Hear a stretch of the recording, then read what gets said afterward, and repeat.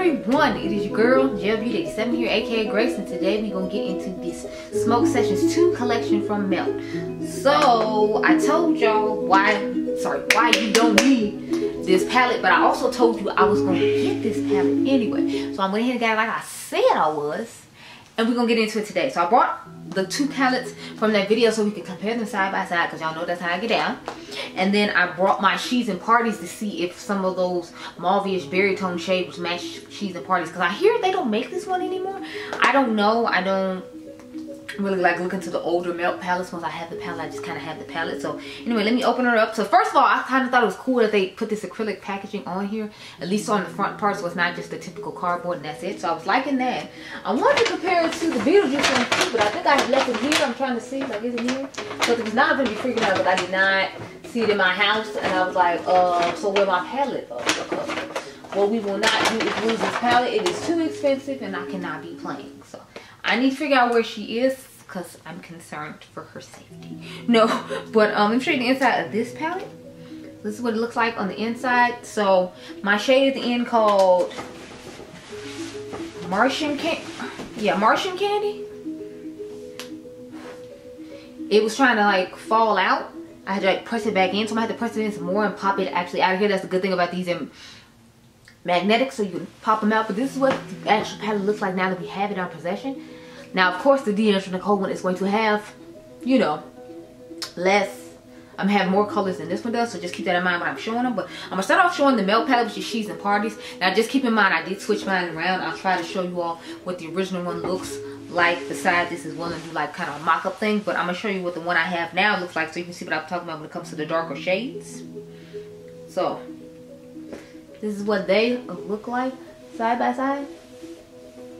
I feel like that one right there and this one right there might go with those two berry tone ones at the bottom, so that's why I'm like, I don't know, we'll have to see. But I did add this shade, and I think I put a lighter shade in here from the Millennial Pinks palette, just because I was like, I need, you know, a lighter transition shade. Like, all these dark shades aren't gonna cut it. So next I'm going to show it next to the wine palette from Glam Light. The lights of the battery's flashing even though I just put it in here, so hopefully we can get through these two palettes and then I will go ahead and go off camera. So this is what both of these look like side by side, if you're curious about it. So it turns out that shimmery shade is that shade that I thought was the matte is actually shimmer, just kind of like the one from Dionluvsmakeup Collab's palette. So that's what both of those look like. And then lastly, we're gonna get into the one I did in the video, which is the Ultraviolet palette from Dionluvsmakeup Collab. So here's what both of them look like side by side.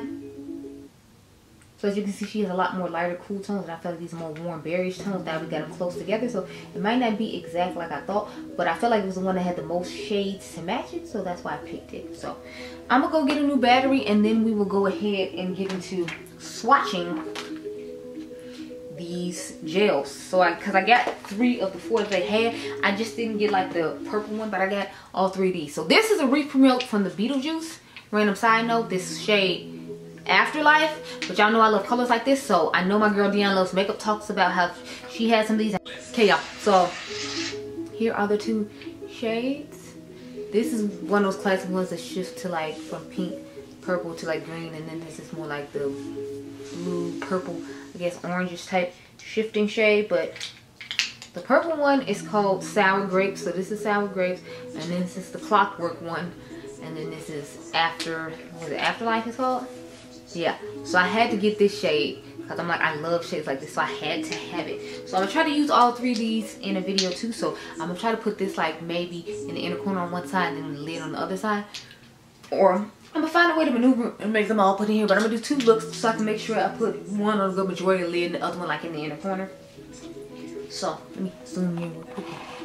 Cute. Like, I'm gonna go off camera and get my life in order now that I have showed you all of what I needed to show you. I might do some swatch comparisons of some of these shades at the very end of the video. It depends on how I feel. I do have one other video I can film tonight, but yeah, I'll be right back once I figure out what we're gonna do. Okay, girl? Okay, so it didn't take me long to figure out what I was gonna do, thank goodness. But I mean, it's not like there's a million shades up in here. So I decided we're gonna start with this as our transition shade. This is gonna be our outer V shade, and then we're going to take the Clockwork shade and put it on the lid with this eyeliner. And then I need to figure out what's going to go into the inner corner. I'm thinking that shade that's broken, I might put in the inner corner of this Martian Candy. But we'll see.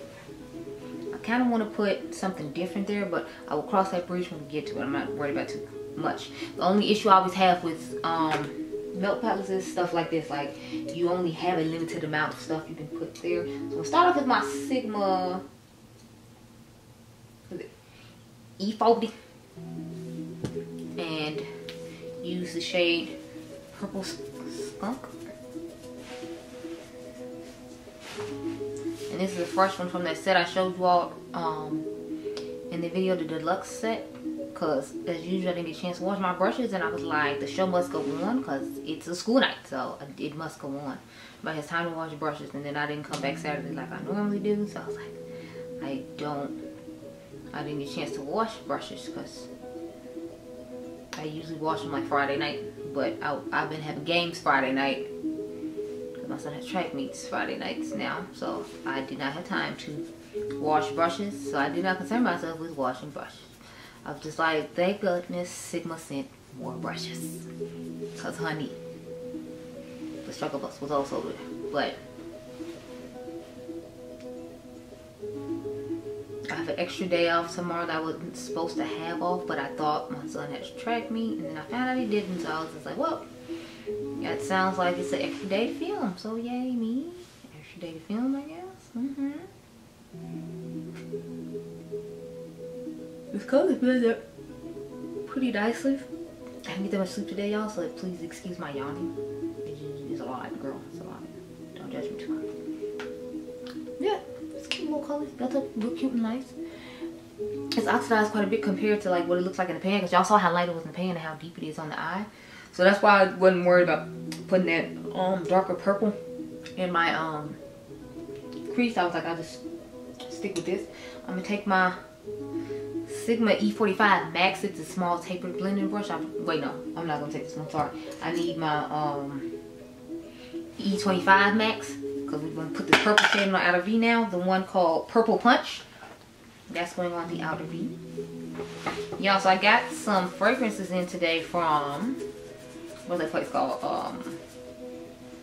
Fleur. I got a couple of the body mists. So I told you I was gonna get the mango one when I ordered Moonstone. So I got Moonstone. I'm gonna do a review on that one. And then I'm thinking like in the future when I like rank all my fragrances from Fleur, that I'll just tell y'all my thoughts on mango then, unless you don't want to hear the thoughts on mango. If you want to hear the thoughts on mango, you can tell me and I'll do it. I was thinking about just sticking them in that video, kind of like I did with the vanilla skin, sticking it in with the newest thing, so that way you get my review on like both things.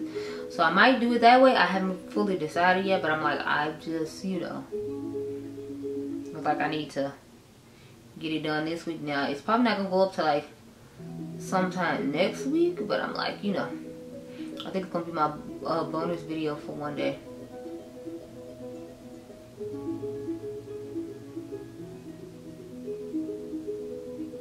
So have to see. As you can see, this purple is getting a lot of depth to the outer V, but like I said, theirs oxidized, and when you blend it out, it gets much darker than it initially is.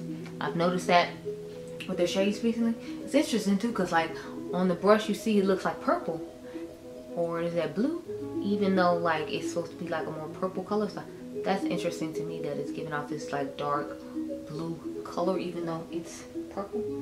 So I don't know, but yeah, so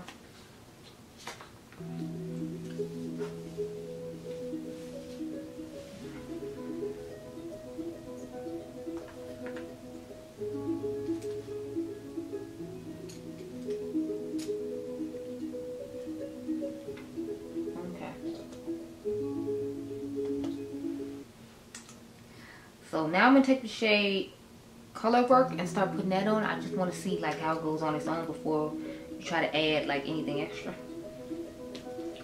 like glitter glue or something. I think I'm just gonna rub it on and see what happens. It's an interesting gel texture to it, but I noticed that it does dry down, which I like. So.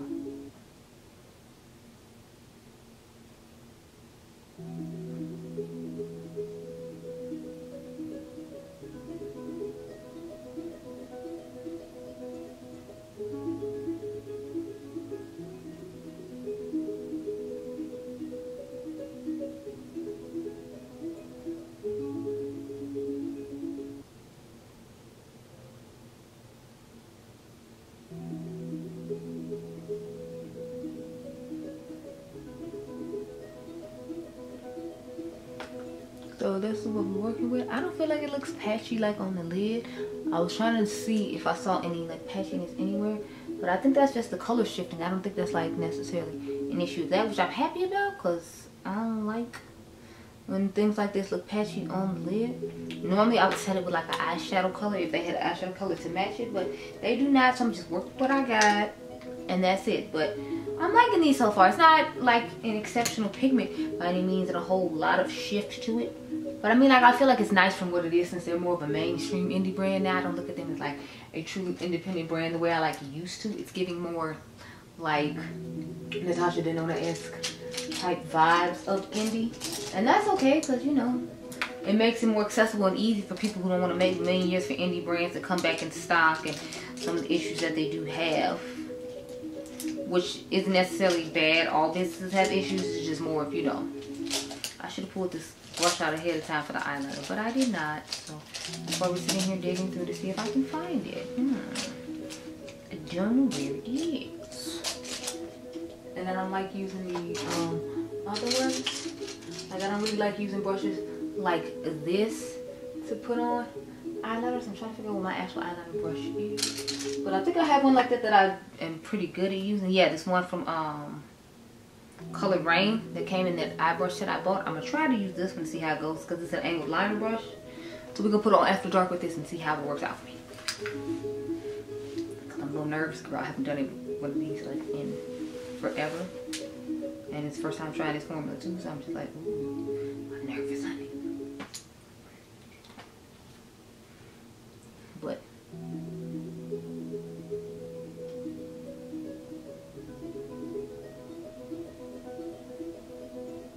not planning on being that thick, but here we are because like I said, it's my first time using this. So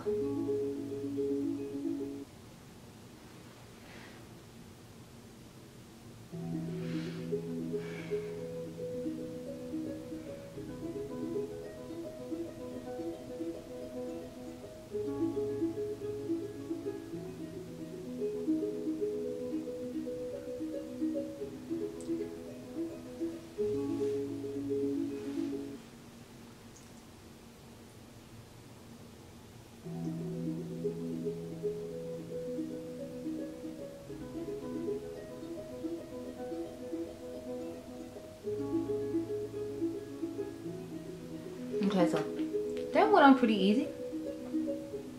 Has a nice wing, it's a creamy formula. I might have to get some more of these, especially since JD Glow went out of business. And those are the only ones I had, and this color is popping, so yeah. I will definitely get some more. So I'm very impressed with this one. I'm wondering if this would be good to use as a base. I'm gonna have to ask Dion because she's had hers longer. This is literally my first time buying one of these, so I'm not sure. So if you want more in-depth information on these, I would definitely say check out my girl Dionluvsmakeup because she uses them a lot and she might be able to give you some more information, like if they're good to use as bases or whatnot. But I'm impressed with what I use so far. If they have some more colors that I feel like are interesting, I will definitely pick them up during my next melt purchase. So inner corner, let's figure out what we want to do with that. I kind of want to put like a bright purple in there since I feel like this is giving more of the pink green, and this is peeling green. I want to tie back in some purple, so I'm thinking we can take this monster cookie right here and take my E30 from Sigma and pop that in the inner corner.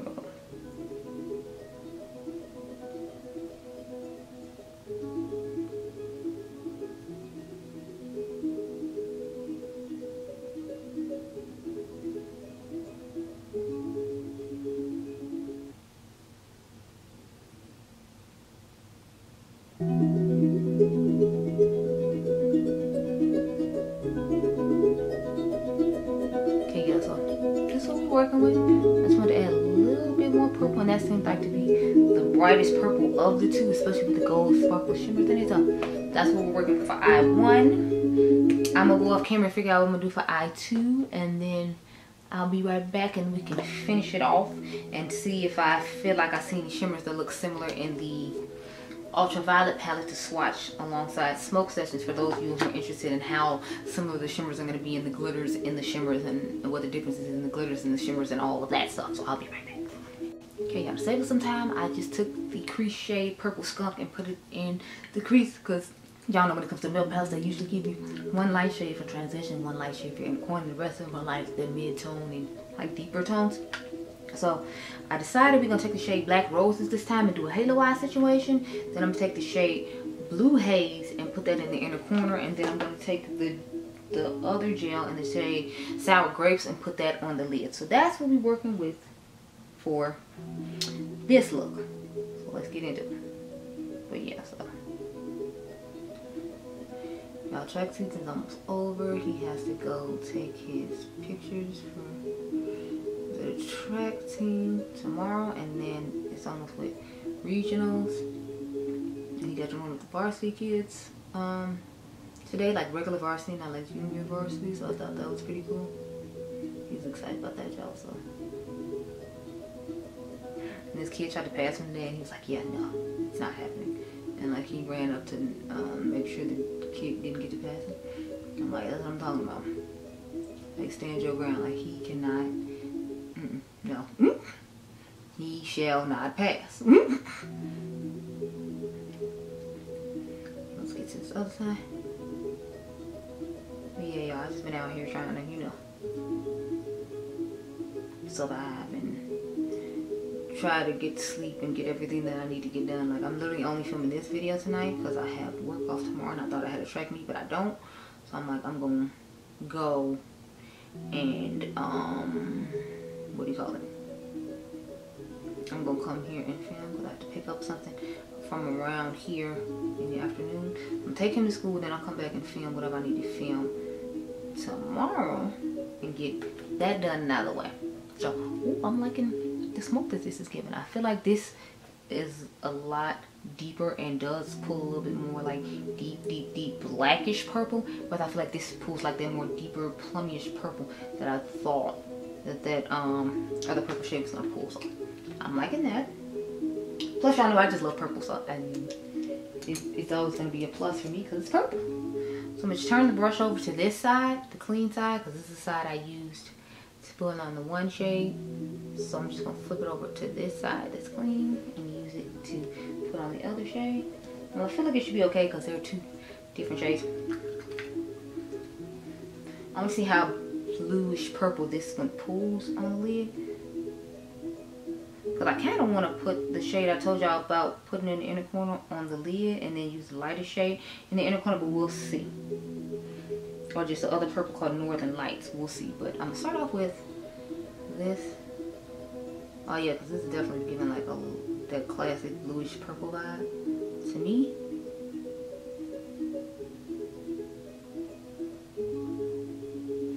I'm interested to see how Purple Haze will look on top of this. I think I am going to put Purple Haze on top of this once I let you all just see this on its own.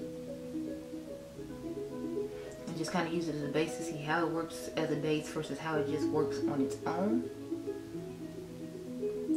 Yeah, but like I was saying, I don't know where it cut me off at, but I was saying I had bought like these little milk things to use as bases or whatever.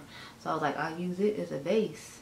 And then I'll see like if powder duochromes or multi-chromes that are the same tone get more of an effect when I put this like on top of it, if you will. So I was like, let's see. So this is what it looks like on its own. It's nice and pigmented, and the purple and blue are pulling quite nicely in my personal opinion. I actually feel like this one looks a little bit better than this one because I feel like I don't see as many as the shifts in this one as I do in the other one. I feel like I would have to put a powder on top of this that matches this in order to get any of the like shifting. But in all fairness, it could be because of where we are, like this lighting versus like natural lighting. It might shift more in natural lighting. I'll give you the benefit of the doubt, but I think I want to put Purple Haze on top of it. So I'll swatch Purple Haze so you can see what it looks like. It just looks like a nice like satiny shade, if you will. And I just want some extra glitter and effect, so that's what Purple Haze looks like on its own. I'm going to take these brushes and just put it all over the lid. Where's my E55? Oh, here we go. I'm going to take the E55, what is this, eye shading brush from Sigma. And just put that on top of this just to see how it looks.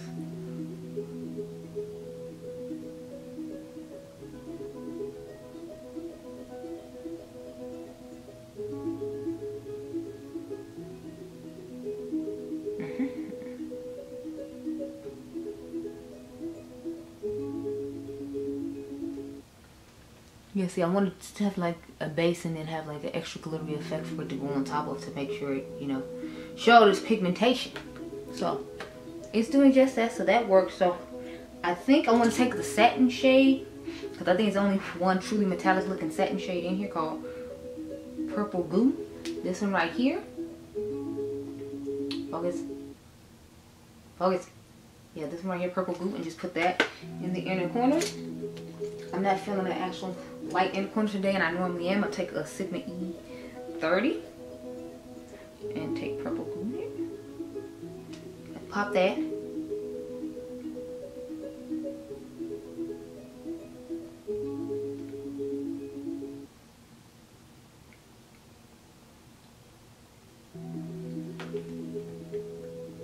And that's what we're working with. So back on up and talk about my thoughts on this palette. So I thought the palette was okay. I didn't think it was anything like exceptional or I was missing out on my collection. It's just more of, since I usually do melt content and film a good majority of melt videos, I have just about everything they come out with. I figured I'd go ahead and pick this up because we all know I'm a purple palette connoisseur, and I wanted to compare it to other purple palettes that are already in my collection as well. So I need to go swatch my hand. I mean, go wipe the swatches off my hand, because now I'm gonna do the part that I told y'all about where I'll swatch the eyeshadow compared to the ultraviolet palette and tell you and show you like what's similar and what's not.